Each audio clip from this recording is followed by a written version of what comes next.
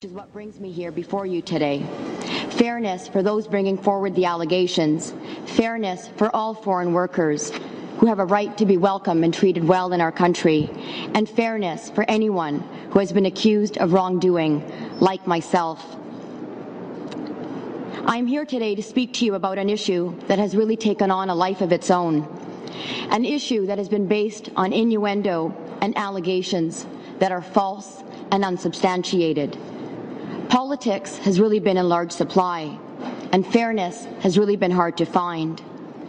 Reporters have been reporting on this, journalists have been writing about it, and political parties have been using this issue to exploit it in their own sensational ways for their own partisan purposes.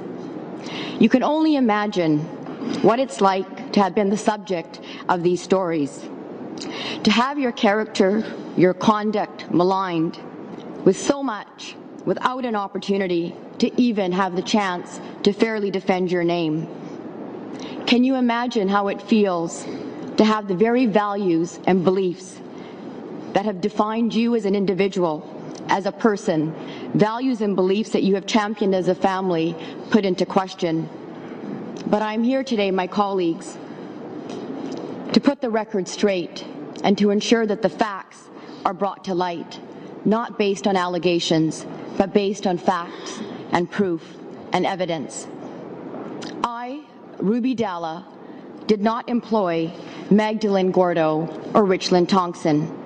I, Ruby Dhalla, did not sponsor Magdalene or Richland. I did not pay the salaries of Magdalene or Richland. I was not the person that care was provided to by Magdalene or Richland. And I had no involvement from an immigration or employment perspective. I did have one involvement, though, and that was as a daughter who made an initial phone call to an agency for her mother who required help. And that referral in itself was received from a very good friend. And after that initial phone call, it was my mother and my brother who had contact with that agency. Like many others, are trying to wonder why these caregivers have come forward 15 months later after leaving our home on what I thought was on good terms. I don't know what their motive is, but I do want to tell all of you today that I have nothing to hide and I have done nothing wrong. If you take a look at the allegations in themselves, Ms. Gordo alleges that she was not paid for her work. But when you take a look at the evidence and the proof, it is Ms. Gordo herself who has signed handwritten receipts stating that she has received the funding, the payments.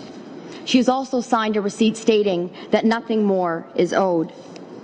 It is Ms. Gordo who says that she worked for 3 weeks. But again, when you take a look at the evidence, it is her herself who states that she only worked for a period of 11 days. And out of those 11 days, she states that I took her passport for 2 weeks. But today she has stated that she never gave her passports. And let me tell you, my friends, out of the 11 days that Ms. Gordo worked for our home, I have every single boarding card to prove where I was on those particular dates. And out of the 11, I was only home for 3. And in those 3 days of being in the GTA itself, I was involved with my constituency and the community. It is alleged that I have had regular contact with Ms. Gordo. But when you take a look at the proof and the evidence once again, and you take a look at all of the boarding cards that I have, I wasn't even physically in the GTA.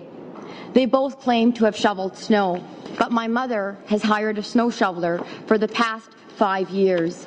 And it is this snow shoveler who has given a written statement stating he has never come to the home and the snow has been shoveled before he has done it. They claim to have cleaned the clinics. My brother has a professional cleaning service that cleans the clinics on a daily basis and has done so since the clinics have been opened. Ms. Thompson states that I took her passport, but she has signed documentation stating that it was my brother who took her passport for the purpose of doing her sponsorship. She has also signed a receipt acknowledging that it was my brother who she returned that passport to, and the day that the passport was returned, I myself was in a flight en route from Ottawa to Toronto because Ms. Thompson dated the receipt. In another effort to advance her claim, and I don't know if this has come out, but it was Ms. Thompson who tried to impersonate me to HRSDC.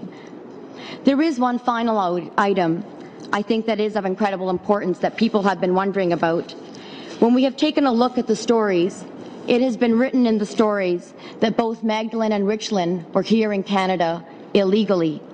However, I do want to report to all of you today that the agency has confirmed that both Magdalene and Richland were in Canada legally.